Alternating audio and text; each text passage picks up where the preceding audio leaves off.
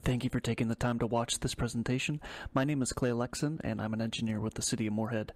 This video is meant to serve as a source of information for a street construction project that is proposed to take place in your neighborhood during the summer of 2023. This is a vicinity map for our project and shows the rough limits of construction.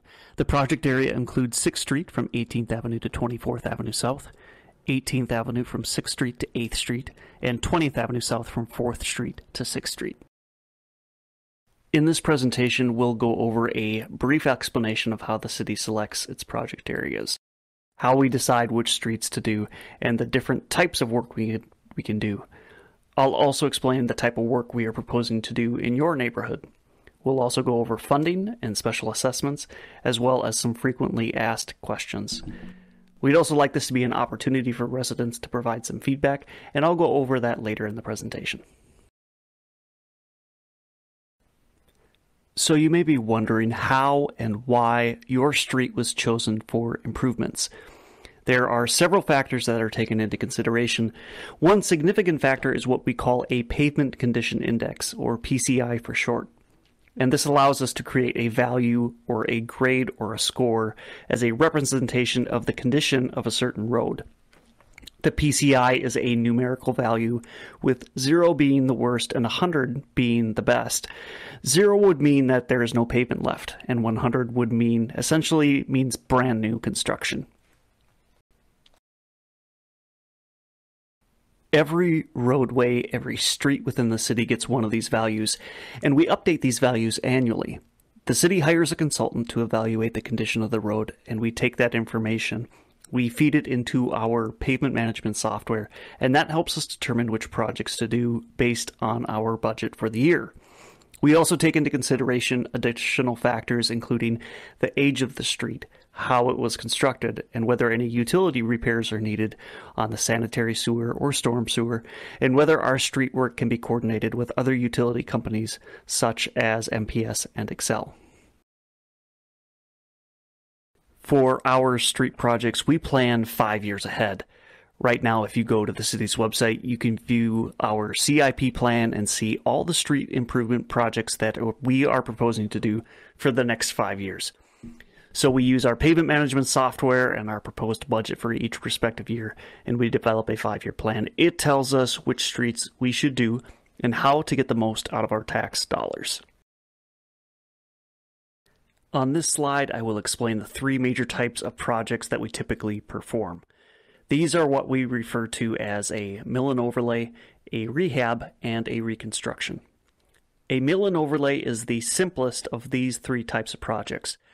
During the mill and overlay, we remove the top couple inches of pavement using a milling machine, and then we put down a couple inches of new bituminous or asphalt pavement. During these projects, we are also required by law to update sidewalk and pedestrian ramps at intersections to make them ADA compliant. We will also replace certain sections of the curb and gutter if it isn't draining or if it's significantly damaged or broken up. We will also make repairs to the storm sewer inlets and manholes if it's needed.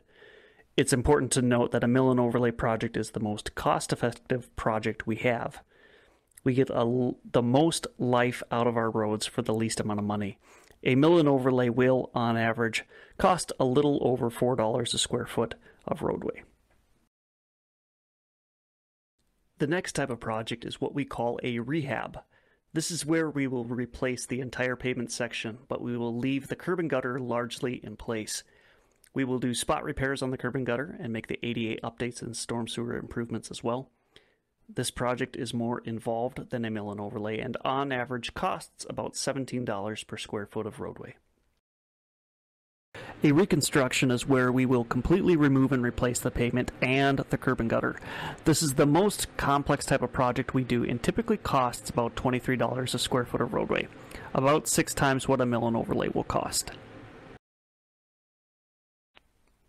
Now that I've given a little bit of detail on the types of projects we do, I'm going to explain when we typically like to do these types of projects and how it relates to the PCI. Over time and from use, the PCI of any given street will decrease. From time to time, we will perform maintenance on that street, and the type of maintenance depends on several factors, but is largely influenced by the PCI. The chart on this slide shows how our maintenance strategies change depending on the PCI value. Along the top, you can see the PCI values going from 100 to 0, from best to worst.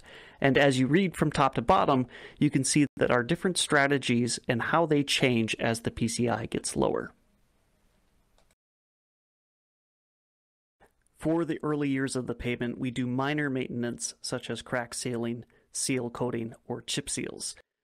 When the PCI drops into the 70s, we start looking at more significant maintenance such as a mill and overlay in order to bring that PCI value back up. If the PCI is even lower and we don't think that a mill and overlay will be cost effective, we may look at more extensive projects where we might replace the entire pavement section, called a rehab, or completely replace the pavement and curving gutter, which is called a reconstruction. Generally, the lower the PCI, the worse condition the road is in, and the more extensive and expensive the project is. On this slide is a graph that compares PCI versus time. The purpose of the graph is to show the value of maintenance, specifically of our mill and overlay projects. As I mentioned before, the mill and overlay type of project is the most cost-effective project type that we are able to do. If we are able to perform that type of project at critical points in the life of the road, we not only spend the least amount, but we can actually extend the life of the street by a number of years.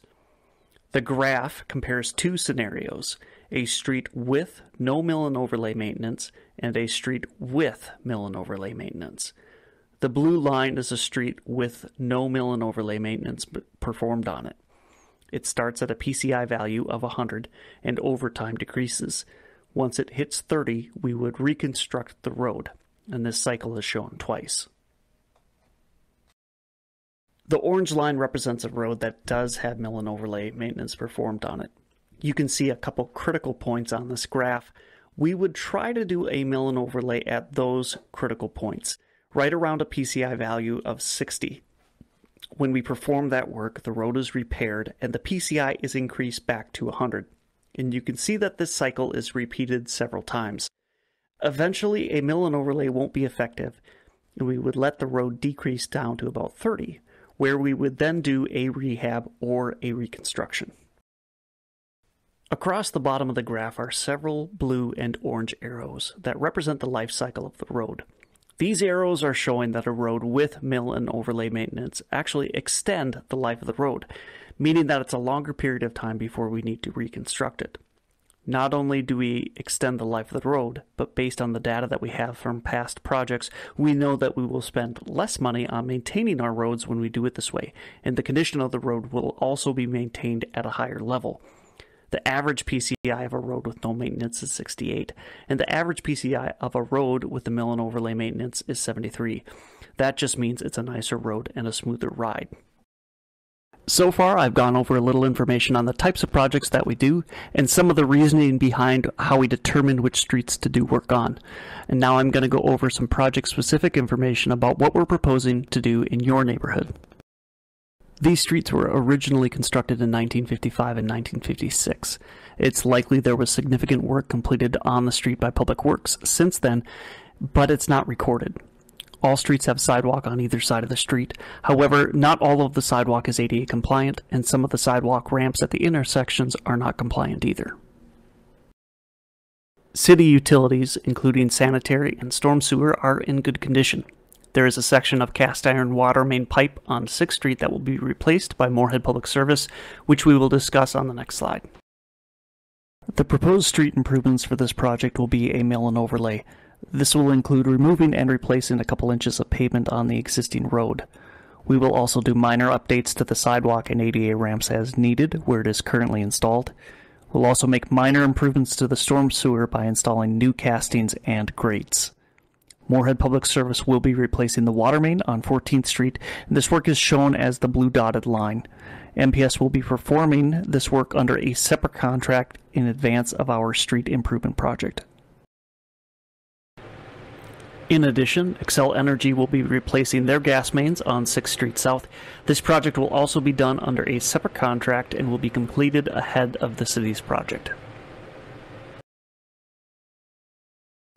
On this slide, I've got some generic project information. The anticipated start date for this project would be sometime in May or June. I'm expecting that the contractor will want to get an early start, but it will be dependent on the contractor's schedule, and it will be weather dependent as well. We will likely hold a pre-construction conference in April, and at that meeting we'll get a schedule from the contractor, and we'll know approximately when they want to start. At that time, the city will send out notifications to all the property owners along the project area and let you know when the approximate start date is as well. The final completion date for this project is September 30th. That doesn't necessarily mean that this entire project area will be in a state of construction from May to the end of September. It just means that the contractor has that window of time to complete the project. The project may be completed in phases as well, and each phase would have a specific amount of time allotted for construction. In regard to resident access during construction, there will be times where residents will not have access to their driveways and will need to park vehicles on nearby streets that are not under construction. When this becomes necessary, you will be notified several days in advance that the road closure will happen. We will also have staff on site throughout the duration of the project that you can contact with questions.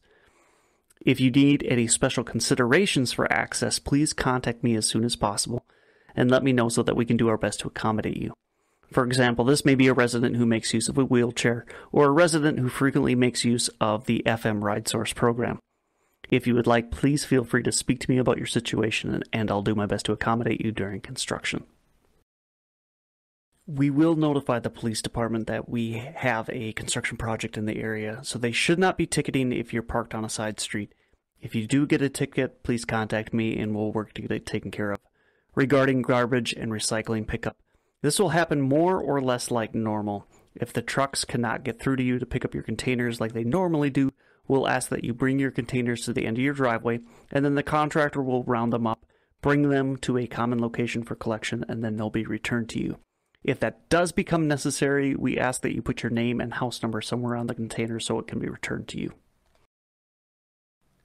As I mentioned previously, Moorhead Public Service and Excel both have projects in this area. It's likely that they are going to want to get an early start on their projects. I'm mentioning this again because it's going to be a very busy project area with a lot of work happening. I just want to clarify that if you see Moorhead Public Service or Excel beginning their work, it doesn't necessarily mean that we're about to begin construction on the street as well.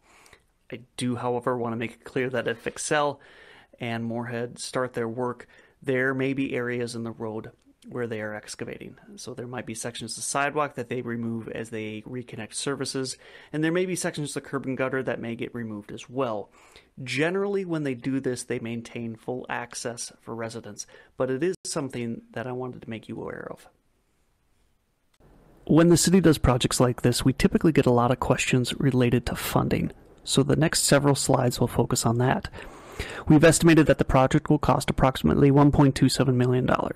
That includes all of the costs associated with construction as well as fees associated with financing the project. The funding on this project comes from two sources: special assessments and general obligation bonds. Special assessments on this project will come in two types: front footage assessments and an area-wide assessment. The area-wide assessment is applied because of 20th Avenue South, which is functionally classified as a collector roadway. The assessments are expected to generate approximately $254,000, or 20% of the cost of the project. The remaining 80% of the project cost, roughly $1 million, will be funded through the general obligation bonds that the city obtains on the open market. Those bonds are paid on through the city's general tax levy fund. Naturally, one of the questions that residents have after hearing about assessments is, well, how much am I going to be assessed for this project? So by city policy, special assessments are levied at front footage rates approved by the Moorhead City Council for the type of work being done. Properties that front one of the streets in the project area will receive a special assessment based on several factors. The first is the type of work being done on their street, and the second is based on the front footage of their property. For rectangular lots, front footage is generally determined as the width of the property abutting the street that is being approved. The rate depends on the type of work being done there. If the city is doing a mill and overlay, it's $35 a front foot. If it's a rehab, it's $75 a front foot, and for a reconstruction, it's $125 a front foot. Some projects also include an area-wide assessment, and this is a type of assessment that's generally included whenever there's work being done on a street that is classified as a collector street, which is a street that will see higher traffic volumes than any normal local street. Every property in the city is assigned a north-south collector street and an east-west collector street. Another question that we get commonly when we're doing work on streets that intersect is, well, I live on a corner lot, am I going to be assessed for work on both streets? And the answer is generally no. There is a 150-foot credit that is applied to all corner lots on the street side of the lot. So if your lot is less than 150 feet deep, generally you're not going to receive an assessment for that work. On this slide, I want to run through a quick example of assessments and how they're calculated. So on the top, you have the three different rates. You have the mill and overlay rate at $35 a front foot, the rehab rate at $75 a front foot, and the reconstruction rate at $125 a front foot. So the example goes like this. Consider a resident who owns a property that is 60 feet wide that is adjacent to one of the following project types. So for a mill and overlay, it's $35 a front foot times 60 feet wide is $2,100. A rehab rate, $75 a front foot times 60 feet wide is $4,500. A reconstruction rate, which is $125 a front foot times 60 feet wide is $7,500. It's also important to note that if there is a collector street within the project area that's being worked on, that there is also an area-wide assessment that would be added to the mill and overlay rate or the rehab rate or the reconstruction rate. So if there's that $550 area-wide assessment could be added to any one of these rates if the streets being worked on are a collector street. On the previous slide, I went through an example for determining assessments. Typically, those assessments would be added to the property taxes in January of the following year after the project. So it's 2023 and we're proposing to do this project. In the fall of 2023, you'll receive a notice from the city letting you know what the assessments would be. And then in January 2024, the amount would be officially added to your property taxes. So typically those assessments would be paid for over a period of 20 years. The city uses a constant principal method for determining an assessment, and that's shown in the table on the right-hand side. Property owners should know that if they want, they will have the opportunity to pay part or all of the assessment before it's officially added to the property taxes. This allows the property owner to pay less interest or no interest if they were to choose to pay it all off. The table on the right hand shows year 1 through year 20 and shows the starting assessment amount, the principal, the interest, and the total annual payment. In this example, it's an assessment amount of $5,000. You can see the principal amount stays the same from year 1 to year 20, but that the interest amount decreases each year so that the total annual payment as a part of the property taxes would also decrease as well. In this example, the annual amount for year 1 is $475 a year, or about $40 a month, and in year 20 it would be about half of that at $261, or about $22 a month. This is one of the last slides of the presentation.